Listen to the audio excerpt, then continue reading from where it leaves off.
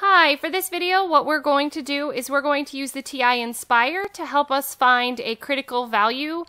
Your textbook may denote it as T star with degrees of freedom or T sub 0.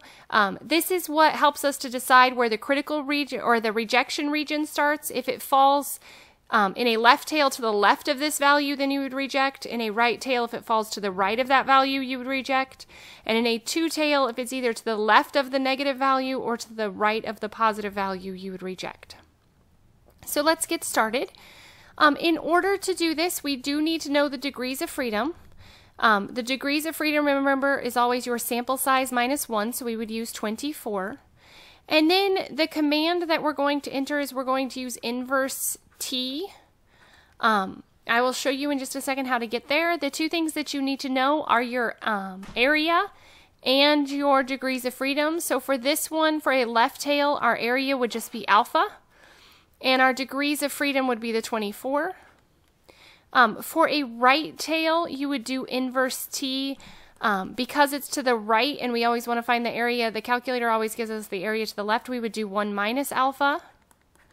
And for a two tail, we would do inverse T half of alpha with our degrees of freedom. So that's what we would program into our calculator for all of these values. So let me just grab the calculator and we'll go ahead and calculate all of them and then write them all done or all down, and then we'll be all done.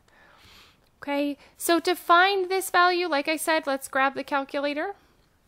I'm going to use a calculator screen for this one. Go to Menu and Statistics, and remember this is where all of our distributions are. And we want to use inverse T, which is option 6. The area, like I said, was our alpha, which was 0.01. The degrees of freedom was our sample size minus 1, which was 24. And then we just hit enter and it gives us our value, the negative 2.49216. I'm going to just round it to 3 places when I write it down. For the second one, you can go through that process again to find everything, or you can just use your mouse and move around, and we can just change this to 1 minus 0.01, and it's 2.492. And then, like I said, for a two tail, what we want to do is we want to do the inverse T of the original one, and we want to take and multiply this by 0.5. So we want to take half of our alpha, so I would do 0.5 times my alpha of 0.01 because the alpha is split between both tails. So we would write down both the positive and negative of this value. So like I said, for this one, the inverse T alpha degrees of freedom 24 would give us positive 2.492. Sorry, for a left tail should be negative. I wrote it down on my paper backwards. So that would be our T sub 0 or our T star. For the right tail, we just write down the positive value, the 2.492, because it's above the mean.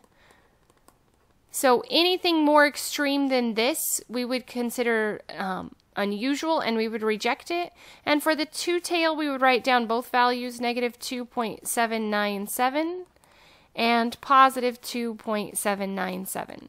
So with this, hopefully you can use your Nspire to help you find your rejection region values. As always, thanks for watching.